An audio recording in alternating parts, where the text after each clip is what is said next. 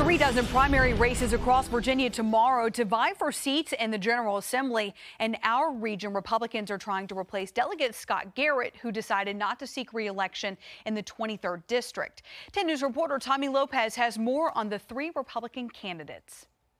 Election day isn't until November, but here in Amherst County, in a district that also covers parts of Lynchburg and Bedford counties, and is typically Republican, tomorrow's primary will likely decide who the favorite will be to take the seat in Richmond. They have near identical stances on the major issues, all trying to convince voters one by one, but they come from different places. So this is my campaign office, guys. Wendell Walker is the Lynchburg Republican Committee Chair. The longtime political activist has spent decades helping other people get elected. We want a conservative leader.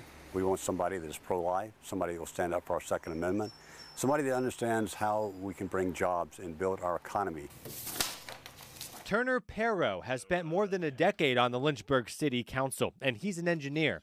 He says he has the support of many business leaders. I'm proud to be a Virginian, and I want my children to feel the same way about Virginia that I do now. And Virginia's a changing state. We're seeing a lot of influence from outside. They're bringing values that aren't Virginian. We still got door knocking going on, which is awesome. Ron Berman is a conservative activist and business owner who's trying to position himself as the grassroots candidate, fighting against the establishment.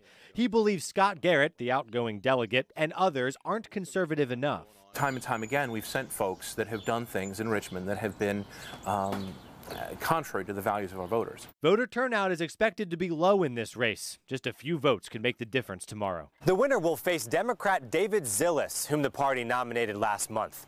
In Amherst County, I'm Tommy Lopez, 10 News, working for you.